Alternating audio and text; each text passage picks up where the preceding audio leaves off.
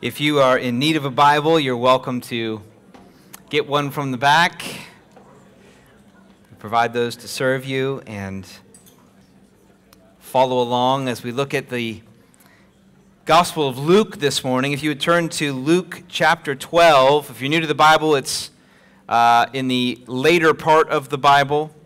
There's a number of books with names, Matthew, Mark, and then Luke, chapter 12. And verse 35. We're in the middle of a series called Real Godliness in Real Life.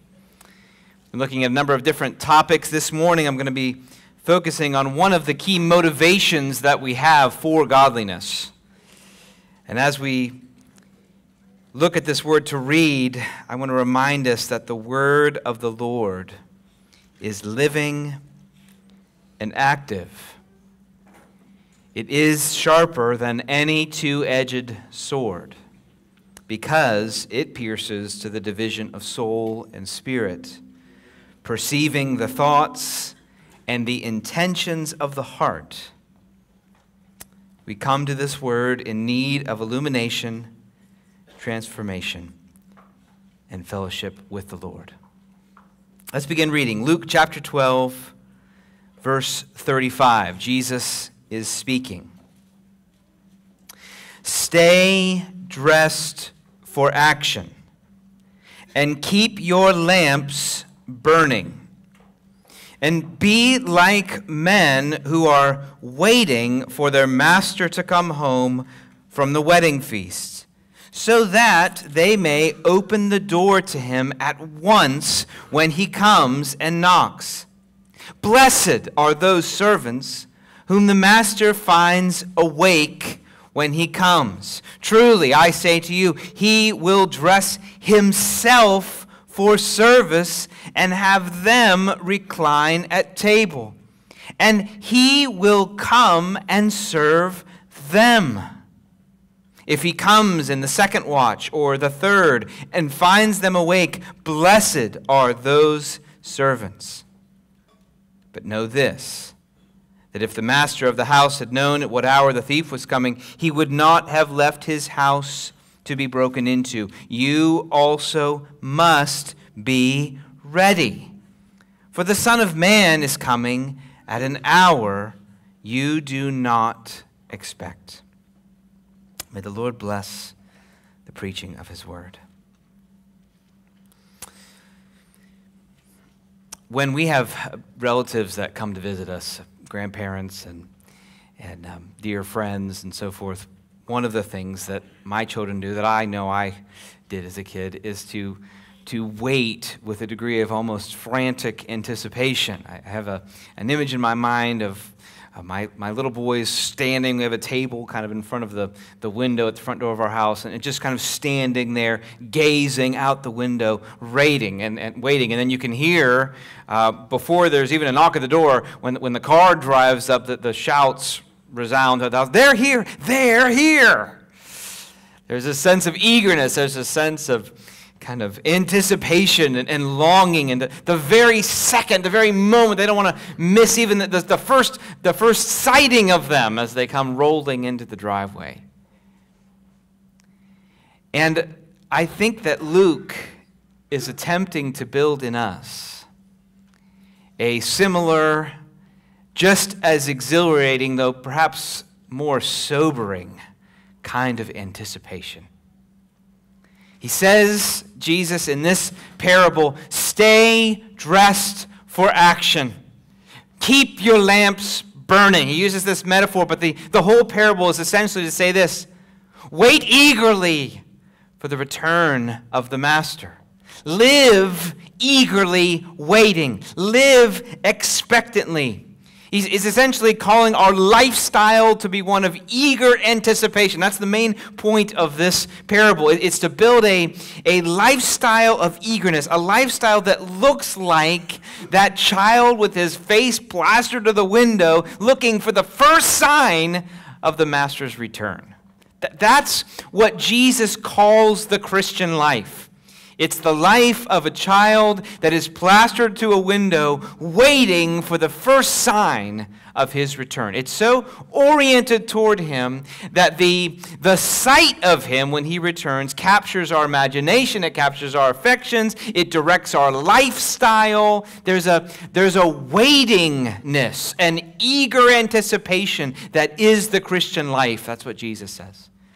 And he says, don't think of that as a temporary or a momentary or a seasonal thing. This is something you're to be like all the time. You're always to be like that child, which is his face plastered and his ears tuned to the first sound of the master's return. Our lifestyle is to be eagerly expecting Jesus. That's what godliness is. We're looking at godliness from the standpoint of our motivation. What kind of is the flavor of our life, the tenor of our life. And the tenor of godliness is one of anticipation. What this passage does is it takes godliness out of the realm of just something you do because you should, and into something you do because it reflects something that's about to happen. It's not something we just do in the meantime. It's due because of this perspective of waiting. Our godliness in this life is in view of what is about to happen, according to Jesus. Whether it's that our life comes to an abrupt end or it's that he returns, the meeting of Jesus is a certainty. And so he says, live eager for that meeting.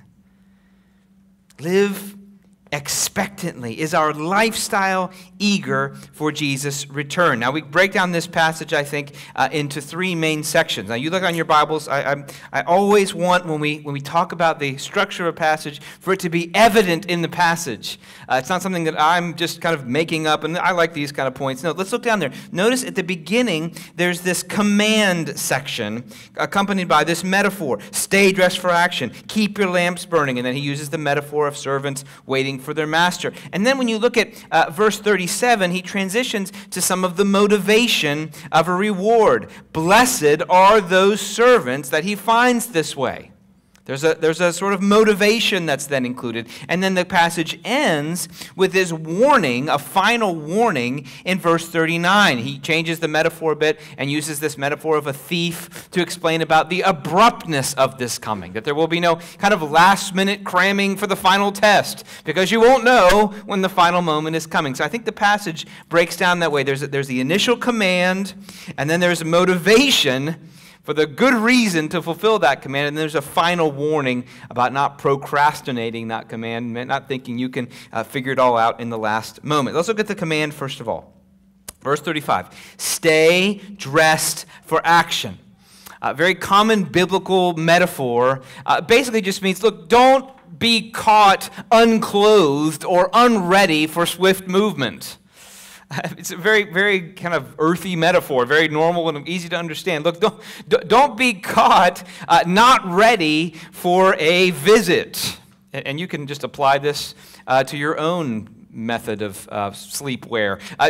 Don't be caught, so to speak, metaphorically, in your sleepwear when Jesus returns. Don't be caught drowsy-eyed, heading to the door and wondering, oh, gosh, I'm sorry, I'm not more presentable. That's what he's saying. Don't do that. Spiritually, metaphorically, he's saying that's not what the Christian should want.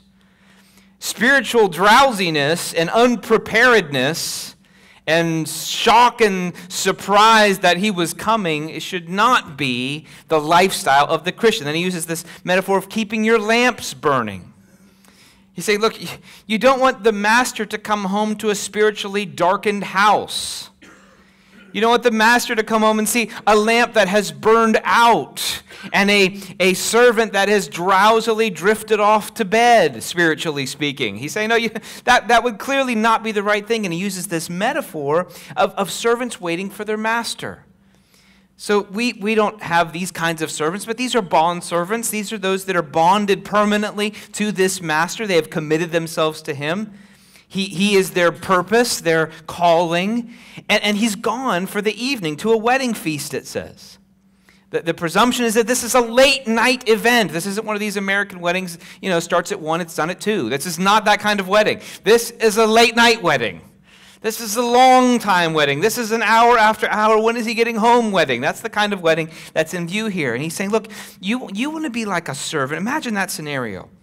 You're a servant. It's your responsibility to be ready for the master, ready to answer his call, ready to serve him as he returns from this late night event. He's saying, imagine a situation where there's a servant, and the servant is there. He is there at the table. He has kept himself awake and ready. He has the lamp burning. You don't want to be the servant that the master comes and he knocks, and he knocks, and he knocks, and then somewhere eventually the drowsy-eyed servant comes to the door.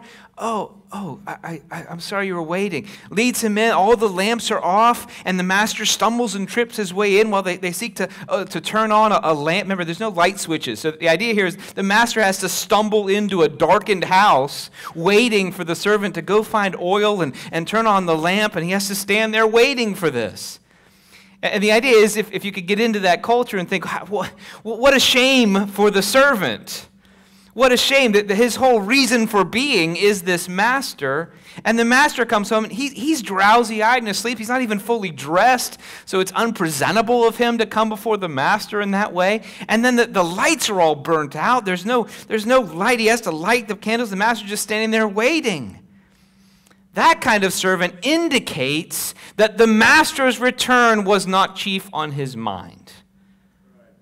The master's return is not what he's living for. The master is not his first priority. His first priority might be comfort. It might be, look, we need to get some reasonable rest here. It might be, look, I can't be asked to keep this lamp burning all night long. I got to get trips to the oil can and back and forth. This is ridiculous. This is monotonous. I shouldn't have to do these things over and over and wait. I can't be expected to wait eagerly all night long. That kind of servant just demonstrates you don't appreciate the honor it is to serve this master. And so in this culture, it would be this obvious thing. Oh, wow, what an embarrassment. What a shame. What a failure for the servant to have the lamps not even burning and to not even be dressed appropriately when the master comes and maybe not even to hear the first knock. The master of the house is outside knocking and no one even hears his call. That's the metaphor. And obviously Jesus is applying this spiritually, saying, don't be like that kind of servant. Stay ready.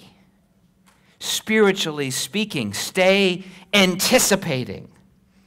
Don't get caught thinking that the night of this world is what you're living for. You're living for a return. You're living for the moment that master comes back. Don't allow the flame of your affection and faith in him to diminish and maybe even burn away. Don't let the dim smokiness of an untended lamp to greet the master on his return. No, quite the contrary. You want the house to be ready, bright, warm, welcoming, inviting. You want that to be the condition of the heart when the master knocks. You want to be like that child. Face plastered to the window. He's here.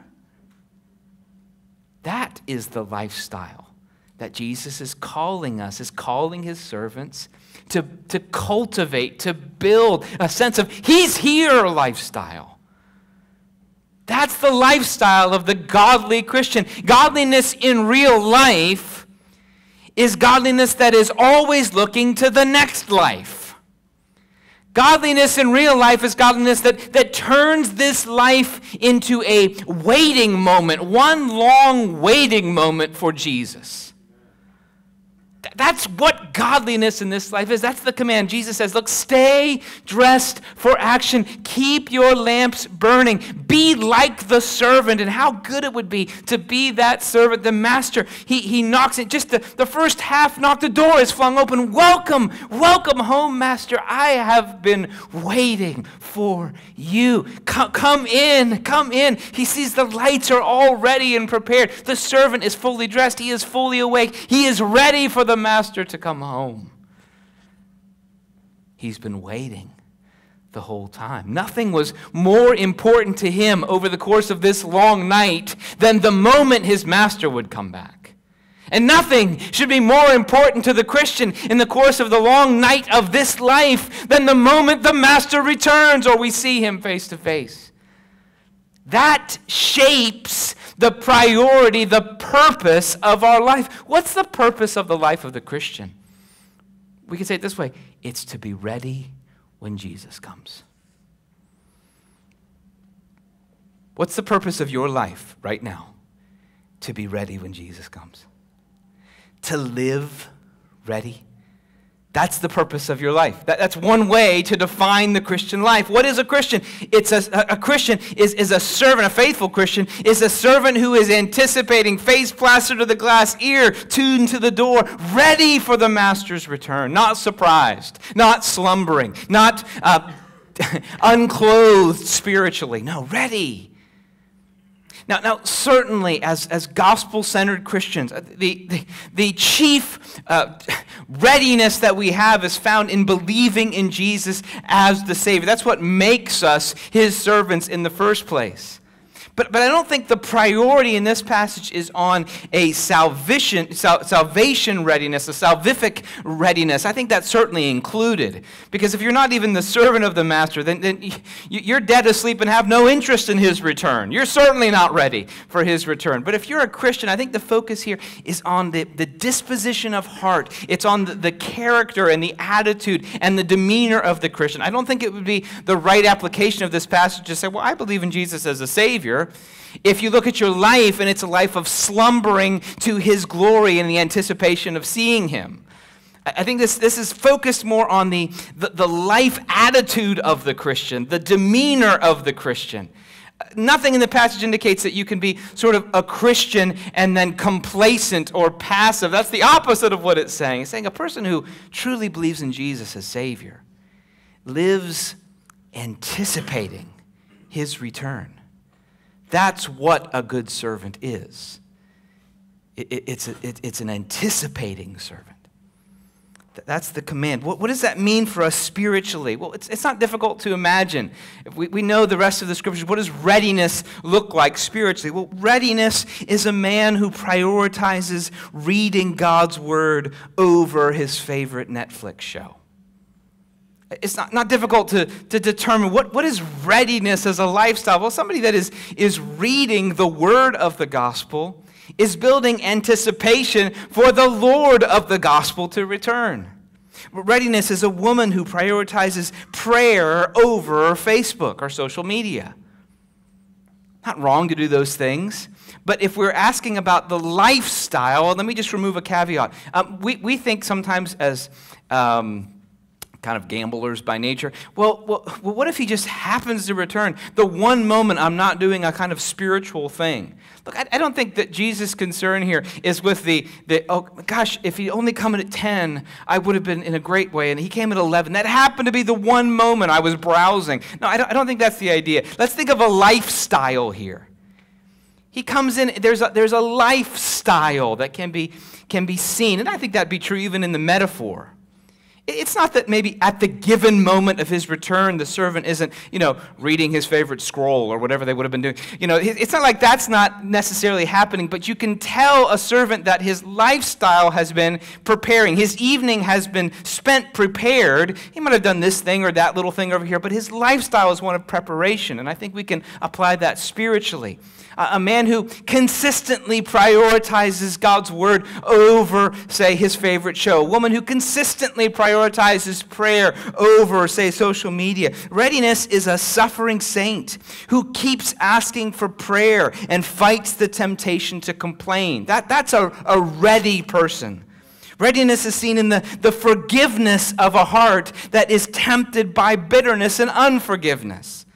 Readiness is seen in the long-suffering saint, the saint that is patient and has self-control and is kind. That's a ready servant who would not be shocked and embarrassed for the master to walk in on a lifestyle of complaining, arguing, grumbling, or self-indulgence. Readiness is a person who guards their tongue and rejects lying and slander, so that the master doesn't come into a servant that is spewing lying, slander, gossip, and crude language all the time. But instead speaks grace and encouragement and peace and guards their tongue. That's a ready servant. Readiness is a servant who has been investing their worldly goods into the kingdom and into the help of others, and not merely into gathering bigger and bigger possessions for themselves. That's a ready servant. It's not difficult to see what readiness looks like in any one area. The point is, if we back up and say, look, is my lifestyle in general, and also if I look at one area, is it ready? Is it eager? Am I anticipating? That's the command. When our focus is on Him, we are ready for Him. When our focus is on Him, we are ready for Him. Our lifestyle should be expecting Jesus at any minute. Any minute. That seems to be the sense of the passage. He may come at any minute. Readiness is seen in knowing Jesus and reflecting Jesus, looking to Jesus and looking like Jesus. Because, of course, because of the Spirit, we fellowship with the Lord Jesus all the time. We encounter Him in our private devotions. We encounter Him at the church when we gather and sing. By His Spirit, the Lord Jesus is present with us. So what this is talking about is the moment when our faith turns to sight. Well, obviously, that moment is going to be more anticipated if by the Spirit we've been with Him and fellowshipping with Him all along. If we do our work with a conscious sense of being in His presence, if we serve our family with a conscious sense that He is there watching over us, if we guard our tongue and our heart and our eyes with a conscious sense that the Lord is with us by His Spirit, well, then when He walks into the room, we have no sense of shock and embarrassment because He's always been there by His Spirit. When our focus is on Him, we are ready for Him. That's the command. Stay ready, Jesus says. Keep your lamps burning. Don't be content with diminishing affection. Don't be content with despair overcoming faith. Don't be content with that. Be ready for the Lord's return. But He doesn't just give us the command. Isn't this so constant in the Scriptures? It's what makes just sort of moralistic Christianity so unbiblical. He doesn't just give commands. He gives motivation for that command. He doesn't do it because I said so, though that would be enough. He says, do it because of this reason. Sometimes He looks back at His gracious disposition. In this case, He looks forward to the benefit to those servants who are found ready when He returns. Look down there at the motivation section of this passage. Verse 37, blessed are those servants whom the master finds awake when he comes. Truly, I say to you, he will dress himself for service and have them recline at table, and he will come and serve them. If he comes in the second watch or in the third and finds them awake, blessed are those servants. Remarkable, remarkable motivation. This word blessed, it essentially means more than just being happy. It is to be marked for God's generous and loving favor. If I was going to give my own definition of the word blessing, it means to be marked for God's generous and loving favor. It is to receive God's own intentional focus on our joy and well-being. To be blessed. It doesn't just mean a sort of temporary or superficial euphoria. It's not the high of a soda, okay? This is the lasting sense of being the recipient of personal, divine favor and the intention of God to do us good and give a return to the efforts we have made towards Him. That is the blessing that Jesus is speaking of. There's almost a sense of a veil that is passed over the fullness of this reward that's just tagged with the title, blessed. I almost see it as it's almost like a heavenly secret that we know it's going to be beyond our imagination. And when we see the word blessed, we know that's what Jesus is talking about. That's what happens in the Beatitudes. Blessed are the meek. Blessed are the peacemakers, right? Blessed are those who suffer for righteousness' sake. There's this sense of, look, there's a grand, heavenly, overwhelming, beyond imagination joy that God has in store for his people. And he describes that beyond our imagination, heavenly category of joy, just with this word, blessed. And so when Jesus says, blessed are those servants the master finds awake, he is anticipating the kind of intentional, divine, focused God's joy will be given to you. But then he doesn't stop there. Look down there in your Bibles. Truly, I say to you, he says, he will dress himself for service and have them recline at table, and he will come and serve them. Jon Piper calls this image the Bible's most astonishing image of Christ's second coming. The Bible's most astonishing image of Christ's second coming. What's the motivation for staying awake? For staying spiritually ready? Spiritually to have our flame of affection still burning, our faith still burning. What's the motivation? A heavenly blessing that is defined, in this case, as Jesus himself, the master, clothing himself as a servant, setting up these ready servants at a table and serving them. Now, the shock of this, especially in this culture, is probably beyond our ability in a modern day to grasp. The shock of this statement. The master clothing himself as a servant. It's fulfilled, actually, in not long when Jesus literally does this for his disciples before he goes to the cross, where he literally takes on the garb of the lowest servant, takes on the lowest job, and washes their feet. It's fulfilled even more profoundly when Jesus goes to the cross, takes the place of a slave, and dies on that cross, taking on the filth and responsibility of salvation to serve his people.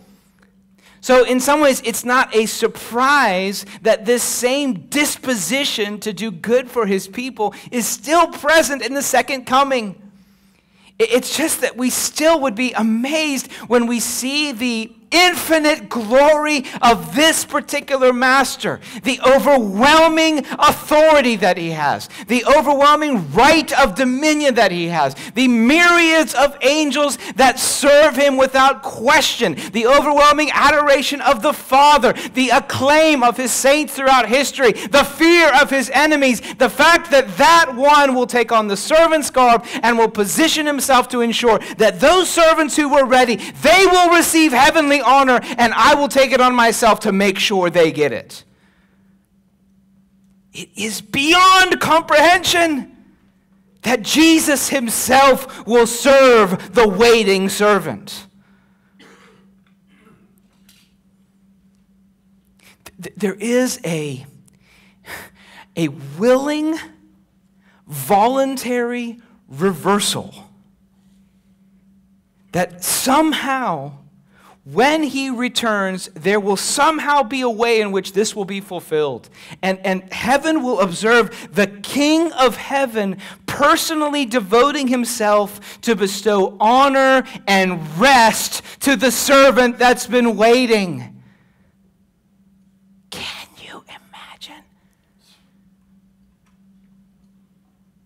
Can you imagine how awkward that will be?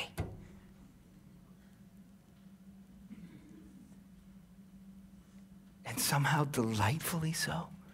Because there'll be no false pride. There'll be no false modesty. There'll be no false sense of, oh, no, don't do this. Everybody will know this is ridiculous.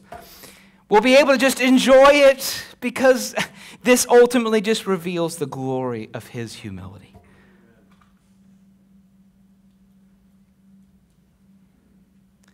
Listen, this is the motivation for being ready.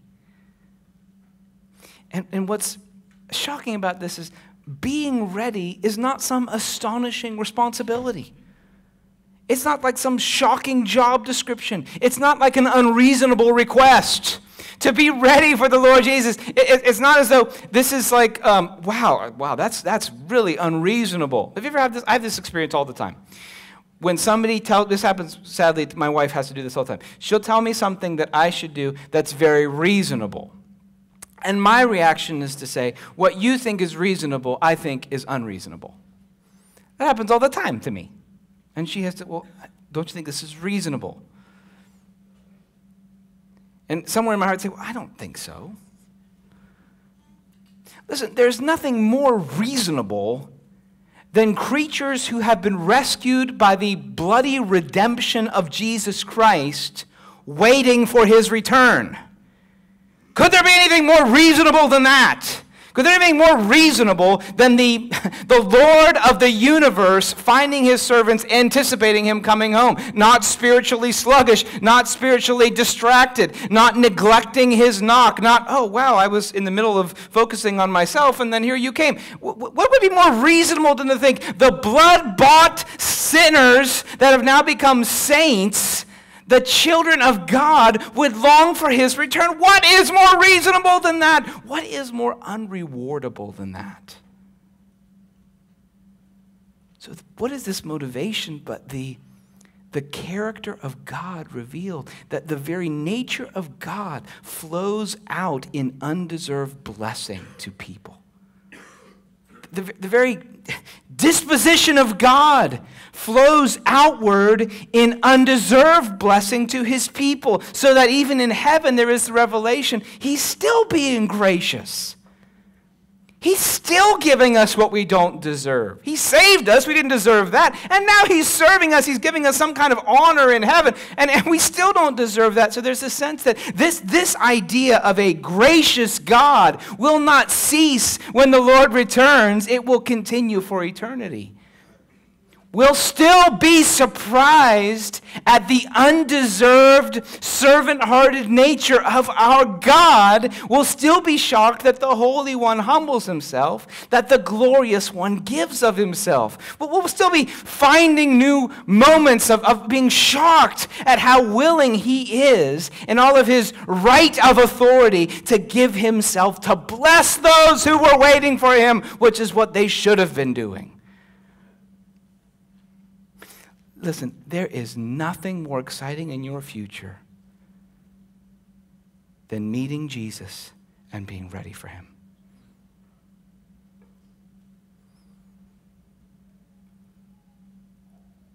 It changes your paradigm about godliness, doesn't it? Doesn't it change your paradigm about just hard things in this life? Being generous financially instead of buying the greater possession for yourself, and forgiving that sinner that has wronged you instead of holding a grudge. We tend to focus on the pain of that moment right now. Jesus is saying, look, the reward of being ready in that way will be Jesus himself celebrating and honoring you for waiting for the one that should have been waited for by everybody. I love verse 38 because he makes it clear that in this life, this waiting seems long. You notice that in verse 38? If he comes in the second watch or in the third and finds them awake, blessed are those servants. He comes in the second watch or in the third. This is basically describing this master is really requiring a long waiting. I mean, the second watch, and not only the third watch of the night. Now we're kind of heading towards the end of the night here, I think is the idea. Look, how long do we have to wait? And doesn't that communicate his awareness that especially for suffering Christians and for all Christians, the wait in our limited perspective right now, it seems long. It seems like a long wait right now. It's a little bit like, children. We're like children. God doesn't view us as adults. He views us as children. So we're like children. It's only been 5 minutes, but it feels like forever, right? That's the way God is aware. Look, I know it seems like all night. This is such a long time. Even though he is aware, it's not very long. It's not very long. How long is one night compared to a lifetime? If you knew you had to stay awake for one night so that you could experience endless joy and honor for a lifetime, do you think you could do it? Think you could do it? And of course, it doesn't even fit because a night is even longer in this life than eternity for the future. But just for the sake of the metaphor, if somebody said to you, look, here's the deal.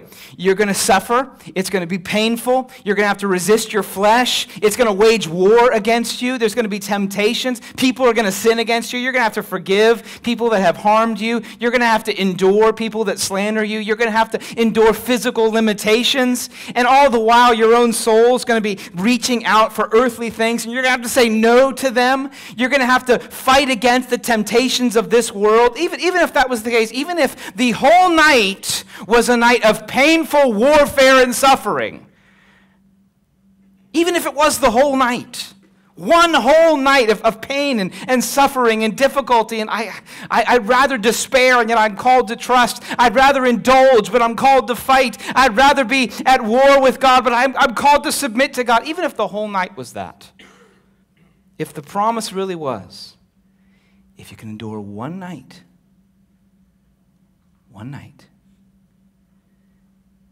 eternal joy beyond your imagination will follow. Do you think you could do it? Listen, it's hard for us to see because we're children. We're children. 5 minutes. It's like forever.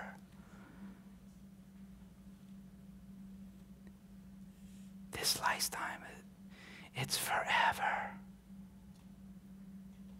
Jesus says it's not very long. I know it seems long. I know that it seems like the same sins. I have to fight them again. Disappointment with someone, I have to do that again. That moment when life comes crashing in and you don't know what the next day is going to bring. You say, I have to face this kind of a moment again. I already did this in the first watch. The second watch, again? Or when you reach old age and you say, haven't I endured enough trials? Do I have to face a new experience of weakness and aging again? Do I have to endure another marital moment? Do I have to endure another injury, another moment of conflict? Do I have to fight a new area of sin in my heart? Do I have to do it again? It's so many times. Jesus says, it's one night. And of course we know that for the vast majority of Christians, it's not actually like that, even in that one night. The vast majority of Christians, there's many, many moments of joy and relative peace and happiness. It's not like every single moment is excruciating. Many moments are joyful and delightful. But yes, there are moments, and if I can speak to you, if you feel like you're in a moment where the night seems long, it seems long right now. It feels like a second watch moment, and it seems like there's still a whole other watch to go. If it feels like that right now, feels long, the suffering feels long, the uncertainty seems long, the fresh battle against the same sin seems long. If that seems long, listen to Jesus' promise, blessed are those servants. If he comes in the second watch or the third, blessed are those servants. It's almost like he's saying, look, the longer you wait, the more the celebration that you waited. Anybody can go to sleep when they're tired. The servant that stays awake is the servant that is blessed upon his return. That there's a sense of celebration. How amazing the grace of God that has sustained me to wait and lean into God when I just wanted to go to sleep. There's a sense of the longer the wait, the more the sense that the night is lengthening, the longer the difficulty, the longer the trial. There's a sense of even an increasing capacity of joy and celebration when that night is concluded. That's actually exactly what Paul says when he's talking in 2 Corinthians. He says this, look, 2 Corinthians chapter 4, he says, we do not lose heart, though our outer nature is wasting away, and our inner nature is being renewed day by day. Listen, for this slight momentary affliction. Remember what happened to Paul, beaten 3 times with rods and 5 times. Right? This slight momentary affliction, what is it? Not that it's not painful in itself, not that it's not long in itself. It's short and slight and momentary in comparison. It's preparing for us, it itself, the affliction itself, somehow in the providence of God. The waiting itself, somehow, the length of time, somehow in itself. That is preparing for us an eternal weight of glory beyond all comparison, as we look not to the things that are seen, the darkness of the night, the length of the waiting, the pain of the battle. We don't look to those things, but we look to the things that are unseen, for the things that are unseen are transient, they are passing away, but the things that are unseen are eternal. This is what Jesus is saying in a metaphor fashion. He's saying, look, it's the very length of the night that somehow in the wisdom of God is preparing the greatness and the weight of glory that is showered upon that Christian who has held on for his master's return. That is our motivation. And then he brings a final warning. A final warning. If you look down at your Bibles, it says there in verse 39, he sort of changes the metaphor. So again, this is just a parable, right? He's changing the metaphor because he's concerned about a false assumption. But know this, that if the master of the house, this is using a new metaphor, if the master of the house had known at what hour the thief was coming, he would not have left his house to be broken into. You also must be ready, for the Son of Man is coming at an hour you do not expect. So new metaphor, we have a head of household, and he's saying, look, if he had known, how do thieves operate? They don't operate by sending you a save the date. That's what Jesus is saying. Hey, on March 4th, I'm going to break in. That's not how thieves operate. He's saying, well, obviously, the whole point of a thief is they catch you unprepared. He's like, obviously, he's using this metaphor. Obviously, if the master of the house knew, if some guy knew what day the thief was coming, if you knew, what would you do on that date? You would be prepared on that date. He seems to be saying that you could have the idea that, well, look, I don't need to live ready. I'll just get ready right before he comes. Kind of like the guy who knows March 4th, the thief is coming. What are you going to do? Well, you got your deadbolt and you call the police and everything's ready. Flashing lights. That would be like the person, professing Christian or non-Christian, who says, well, I don't have to live ready. I'll just get ready. Somehow I'll know in the final moment, and I'll get ready in the end.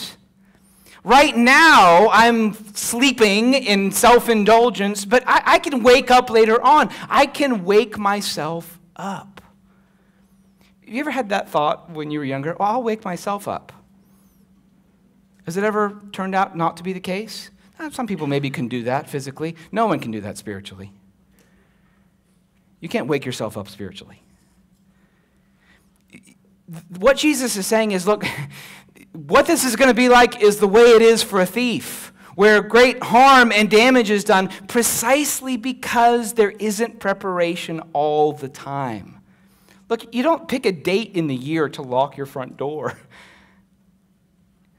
And I will do this April 1. I will lock my door. And that will be the day that somebody comes, oh, the door is locked, and walk away. Now, what do? You lock it all the time. You prepare all the time. You close the back door all the time, right? All the time, because you don't know, and that's what Jesus is saying. You won't know. You won't know when the moment will come. You won't know. You will have no advance warning, no save the date, no calendar mark, no indication that this is the day, this is the moment. What he's saying is he's warning servants who assume they can procrastinate readiness and cram for it at the end. I did that in college all the time. Crammed for it at the end. Late night, all night, paper writing and so forth. I mean, I remember the fear and loathing that happened in that moment. I mean, it was a terrible experience, but at least I knew that it was due the next day. He's saying you won't be able to do that because you won't know. It'll be more like those dreams you have about college. Some people, I have them. You have where you just wake up and it's the day of the final. And you think, how did I happen to, the entire semester is gone. That's what it'll be like. You'll wake up and Jesus will be here. Actually, his coming is what will wake you up. That's the picture. And I think the thief is intentional because for those, and especially I think this addresses those who are not believers in Jesus, they are not Christians, they don't claim to be servants of the master in any meaningful sense, Jesus will be more like a thief than a savior in that moment. It will be more like the loud noise that's heard, and actually there is somebody, and actually he is a lot stronger than you, and he's been telling you to get ready all this time, and yet he came and found you sleeping, rejecting his lordship, and turning toward your sin, and in that moment there will be no preparation. It'll just be you and God face to face with your life scattered about in your unpreparedness under his gaze. That's what it'll be like for every non-Christian. And so in the mercy of God, he gives passages like this to help us understand in real life terms, what would that be like for you? To find out this overpowering force that will do you harm has come without warning. That is the reality for every person who doesn't believe in Jesus as Savior. Jesus will finally be Savior or Judge. If you are not a believer, you cannot wake yourself up later. There is no guarantee that hardness of heart will suddenly crumble on its own. Let me give a different category. If you are a professing Christian, you maybe have had years of following Jesus, and yet right now you are walking in a pattern of deliberate sin. Not momentary sin, not a battle against sin. You are intentionally walking towards sin. Look, the Bible gives no confidence of salvation to those who are intentionally walking in a lifestyle of sin. It gives no confidence of salvation for that person. Because a genuinely converted servant of the Master who has encountered Jesus at the cross and had their sins forgiven, do they have moments of wandering? Yes, but they return by the grace of God and come back to him in repentance and faith. If your current trajectory is away from Jesus and towards the sluggishness of this life, then we can say on biblical authority that he will come like a thief, and if you do not have a lifestyle that is loving him and waiting for him, then you cannot have confidence you are ready for him. And yes, there are passages in the scripture that talk about those who for some season of life had every appearance of following Jesus, but then in a final moment they ultimately reject him. Now, we do not believe that happens to a genuine Christian. But it's a separate thing to say there are those who claim to be Christians, and yet in their heart they harbor basically an independence that turns them away from God and towards sin. They are not ready in the final moment.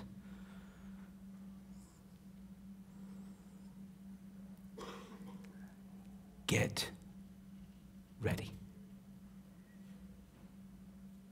Do not indulge sin. Do not walk intentionally in a lifestyle of rebellion against God, because God is coming. If you are a Christian who is genuinely, imperfectly struggling and battling for faith, coming under the authority of God's word, repenting consistently of areas of sin, let me affirm you. You do not need to be perfect to be ready, because Jesus Christ died in your place. You do have to be ready to be ready. So if you've claimed him as Savior and you are leaning towards him, then you can know that when he knocks, you will go running. He is here. There is nothing more exciting in the life of a human being than being ready for the person who saved them from their sin and promises them the eternal reward of himself. Every action you take to be ready for that moment is the best thing you can be doing. Let's pray.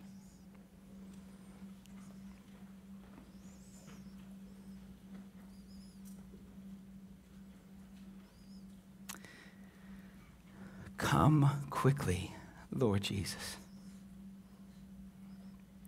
Lord, we know that you delay only because of your mercy.